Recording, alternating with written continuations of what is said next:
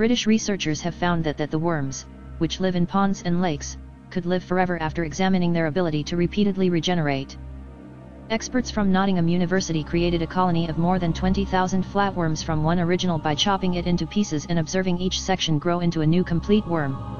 They believe that it could help scientists develop new methods to allow humans to stay younger for longer. We've been studying two types of planarian worms, those that reproduce sexually, like us, and those that reproduce asexually, simply dividing in two, said Dr. Aziz Abubakar from the university's School of Biology, who led the study. Both appear to regenerate indefinitely by growing new muscles, skin, guts and even entire brains over and over again.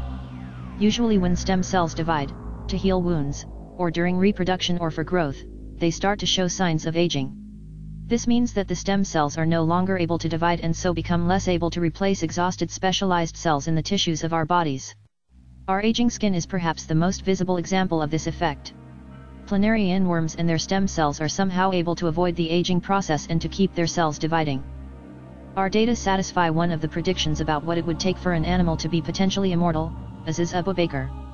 The next goals for us are to understand the mechanisms in more detail and to understand more about how you evolve an immortal animal. Flatworms, known as planarian worms, have long fascinated scientists because they have an extraordinary ability to regenerate. A planarian worm split lengthways or crossways will regenerate into two separate living worms. The researchers found that flatworms can continuously maintain the length of a crucial part of their DNA, known as telomeres, during regeneration.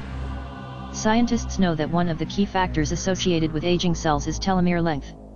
Telomeres are sections of DNA that cap the ends of chromosomes, protecting them from damage and the loss of cell functions linked to aging. Shorter telomeres are thought to be an indicator of faster aging. An enzyme called telomerase regenerates the telomeres, however in most sexually reproductive organisms it is only active during the organism's development.